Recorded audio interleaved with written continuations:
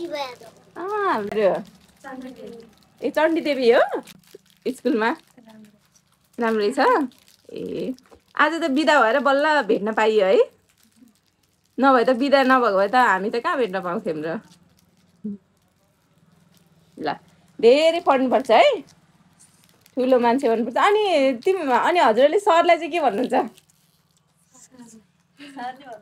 ए सरै हो ए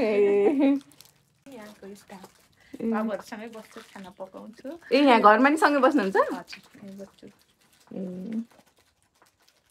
नमस्ते मेरो नाम चाहिँ सागर घिमिरे घर यही व्यस्त बैरेनीमै पर्छ र यो उज्यालो घरको चाहिँ अध्यक्ष छु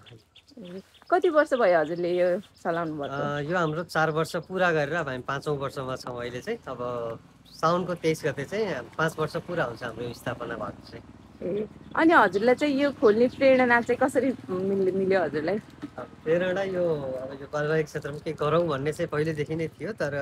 अलिकति आँट अब यत्रो बच्चाहरू राख्दा कहिलेकाहीँ फेरि अब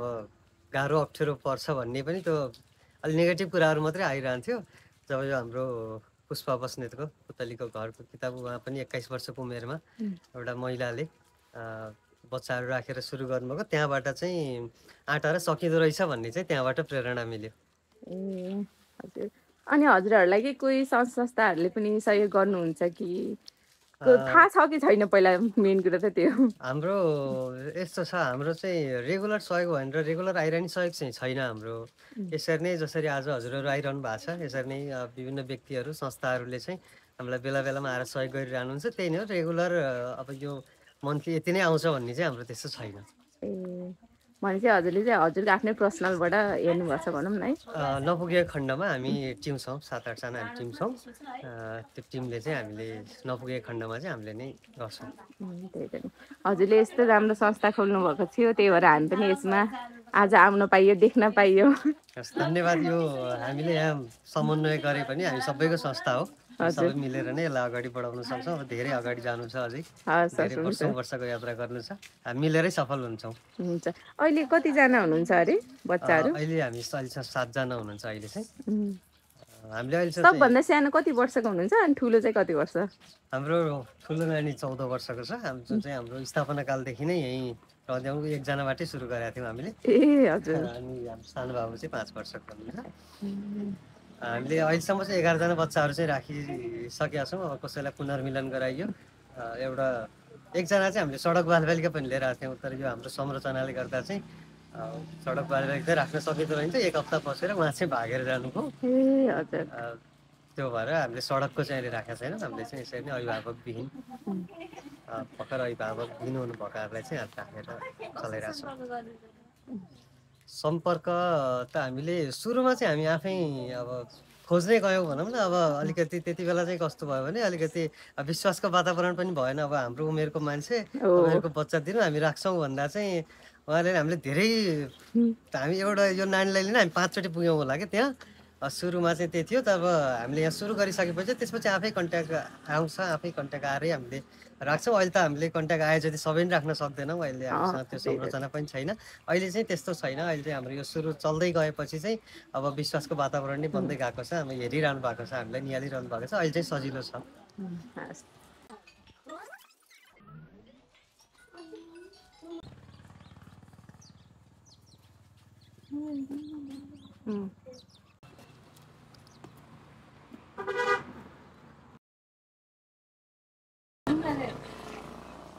गेम मन पर्छ नि खेल्न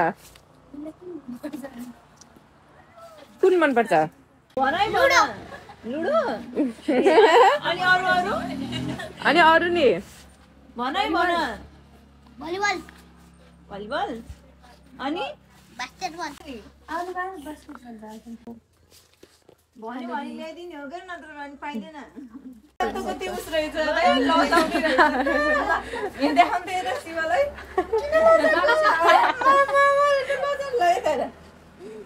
स्कुलमा जानु हुन्छ त नि त्यही त नि ए दिदी हो नि त अनि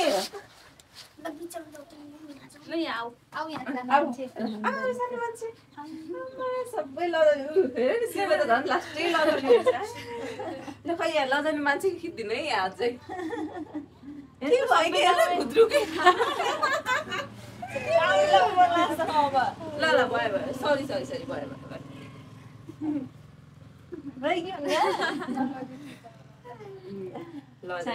अनि दिउँसो चाहिँ के गरेर बस्छौ नि तिमीहरू यस्तो बिदा भएको दिनमा खेल्ने हो तिमीलाई जाडो भएको छैन घाम लाग्यो भने त यहाँ मजाको घाम लाग्दो रहेछ है ठ्याक्कै यहाँ उस अगाडि नै पर्दो रहेछ कि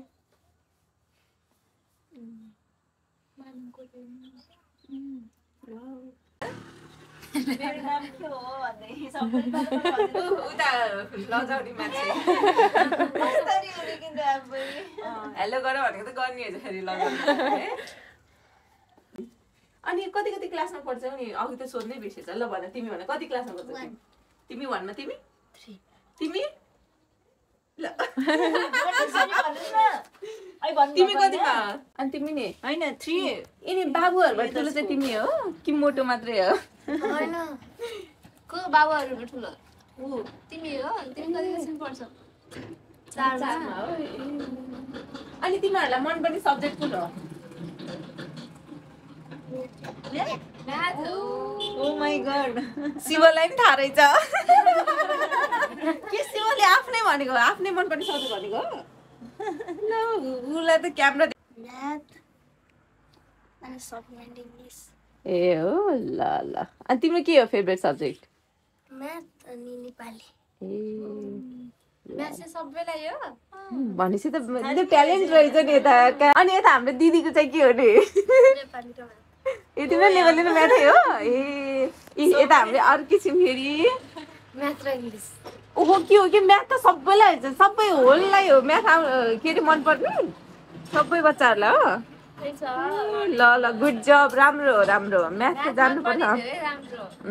सबै बेसमा बोल्थे निशा दिदी यस्तो म्यानेजमेन्ट लिएर कन्टेन्ट गर्नुपर्छ ठुलो भएर चाहिँ के भन्ने हो ए लाउरे लाउरे भन्ने रे रनिङ गर्दा नि पर्यो है एक चक्कर लगाउनु अनि तिमी चाहिँ के भन्ने हो नि सानो मान्छे पुलिस भन्ने रे यहाँमा मलाई त अहिलेदेखि डर लाग्यो खतरा सानो बनाए अनि तिमी चाहिँ के भन्ने शिव आर्मी रे शिव त आर्मी बचाउन आऊ है अनि उता हाम्रो बाबु चाहिँ के भन्ने रे थाहा छैन अनि तिमी नि हाम्रो गोफ्लु नि धेरै रमाइलो भयो नानी बाबुहरूलाई भेटेर है हामीलाई तर थाहै थिएन कि तर आकृतिले गर्दाखेरि थाहा पाइयो र आइयो अब फेरि पनि आउनेछौँ किनकि अब त चिनियो नि त पहिला पो अब यहीँ नजिक पनि रहेछ नि त दमौलीबाट त है दमौलीबाट धेरै नजिक जम्मा कति 30 रुपियाँ लियो होला भाडा अनि यहाँ मेन रोडमा आएपछि चाहिँ ठ्याक्कै उज्यालो घरबाट नि देखिन्छ म अहिले भिडियो पनि खिच्छु अब चाहिँ हामी पनि जानुपर्छ होला फेरि पनि आउँछौँ फेरि पनि आउँछौँ अब ल अब हामी निस्किन्छौँ है त ल सबैले बाई भन्नु नमस्ते मेरो नाम चाहिँ मेनुका गिरी म चाहिँ अहिले उज्यालो घरमा बाबु नानीहरूसँग बस्छु यहीँ खानाहरू पकाउँछु यहीँ बस्छु नानी बाबुहरूसँगै उहाँ भन्नुपर्दा तपाईँ उहाँहरूको अभिभावक हुनुहुन्छ भनौँ न ल मलाई धेरै सताउनु नानी बाबुहरूले ए मायालु नै छन् हजुर ल हस् धन्यवाद हामीलाई धेरै खुसी लाग्यो दिदी हजुरहरूलाई भेटेर है हजुरहरूलाई भेटेर मलाई धेरै खुसी लाग्यो यहाँ सहयोग गरिदिन आउनु भयो धेरै धन्यवाद दिदीहरू हस् ल यस्तो मौका फेरि जुरोस् ल हस् अब हामी लाग्छौँ है हाँसेको ऊ यता हेरेर त ऊ आफूलाई हेरेर हुनु जस्तो छ हो हामी चाहिँ जीवन सेवाबाट 5 जना मेम्बर आएको छौँ कहाँ गइन् प्रतिमा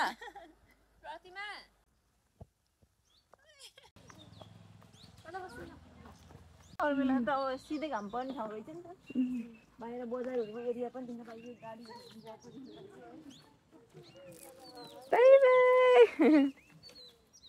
सानो बाई बाई